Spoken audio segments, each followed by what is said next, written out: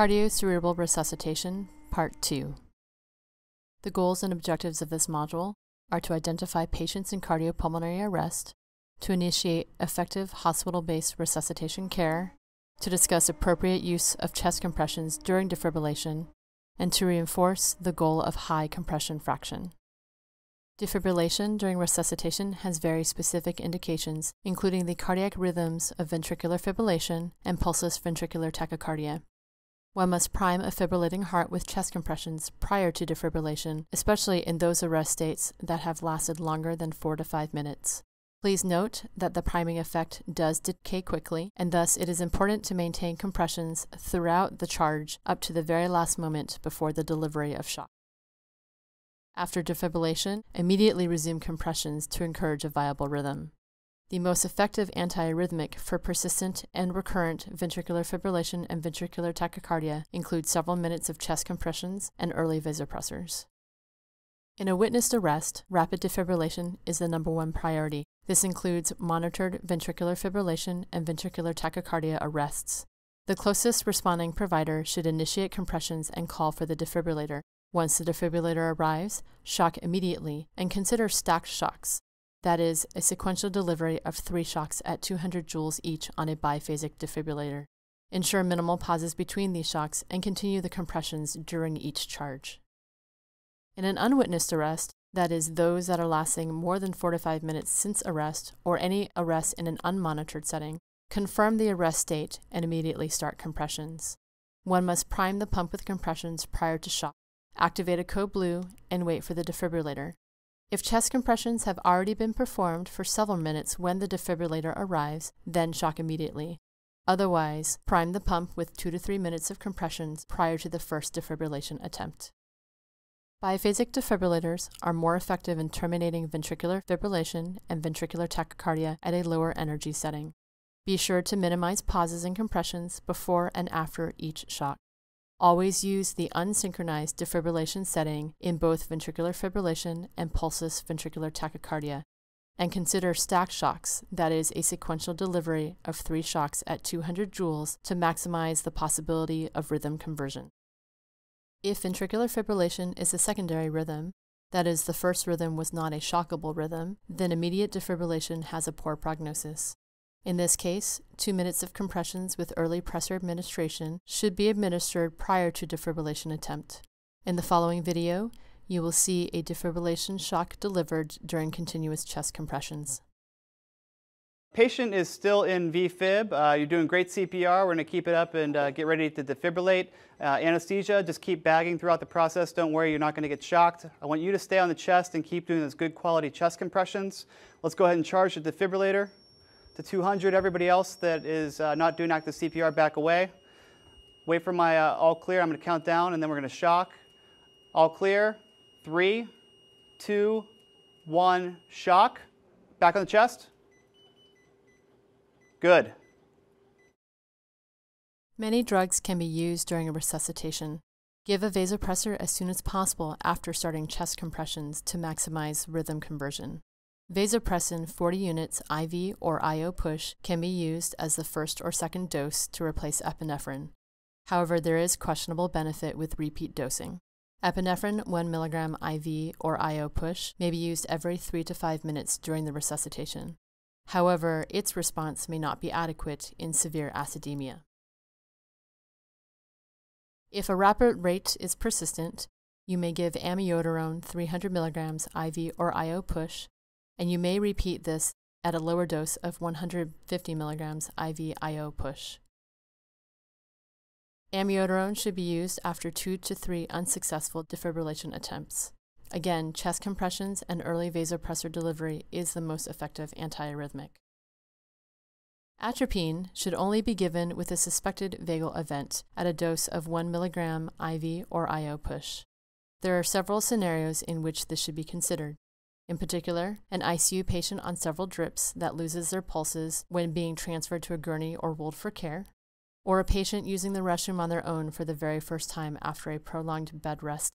You can also consider using atropine in a patient with a slow heart rate less than 60 that is refractory to epinephrine. However, the response is variable in this situation. Ventilation should also be performed during resuscitation. However, if there is a lone rescuer responding to an arrest state, the rescuer should perform continuous compressions rather than ventilations. Once additional help arrives, ventilations may be initiated with a bag valve mask. Evidence currently points towards lower oxygen requirements during the arrest state, and thus the emphasis on continuous chest compressions. Additionally, positive pressure ventilation can impede cardiac output and venous return to the heart. Asynchronous ventilation should be performed during continuous chest compressions. Tidal volume ventilation should be delivered asynchronously every 5 to 6 seconds during chest compressions. The timing of this ventilation should be during chest recoil in order to reduce the impedance on venous return. Bag valve mask technique should be a two-person technique with a two-thumbs-up approach. Use nasopharyngeal adjuncts and oral pharyngeal adjuncts whenever possible. A third person may also apply cricoid pressure to minimize gastric insufflation of air during ventilations. Avoid a pause for intubation during continuous chest compressions. After the endotracheal tube has been placed, continue ventilatory breaths every 5 to 6 seconds. Also place an inline end-tidal CO2 detector as soon as possible between the mask and the bag or between the endotracheal tube and the bag.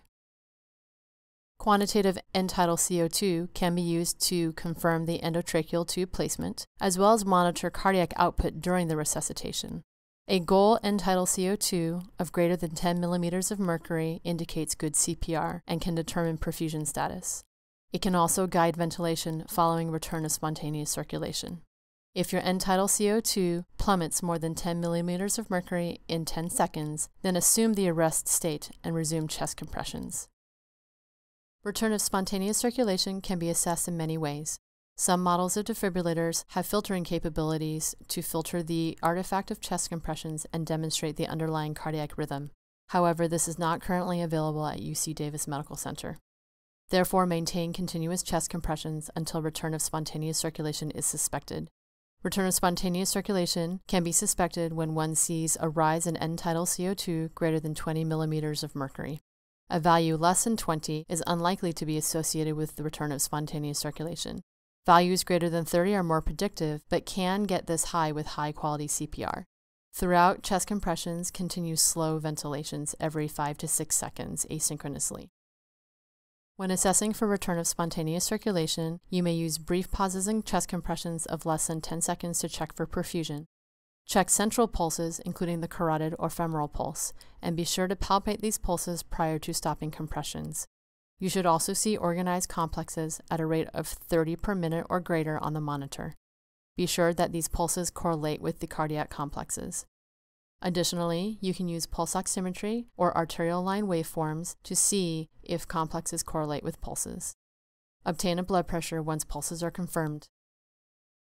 There are no absolute rules to dictate the cessation of resuscitation. Usually, resuscitation can be stopped once a DNR is confirmed or a surrogate decision maker is present to make this request.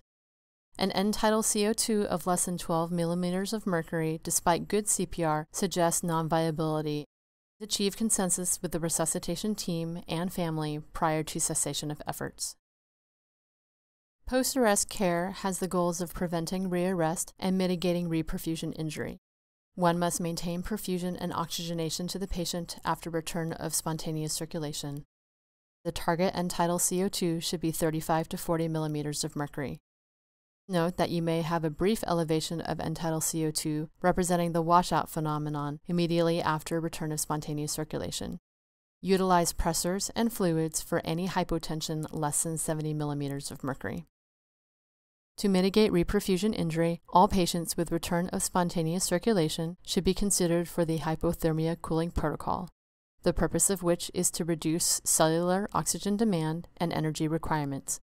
However, literature currently supports the use of hypothermia only for ventricular fibrillation and ventricular tachycardia arrests. Additionally, be sure to titrate your inspiratory oxygen to the lowest amount needed to maintain an oxygen saturation of greater than 95% in order to prevent the formation of reactive oxygen species. This concludes Part 2 of the Cardiocerebral Resuscitation module.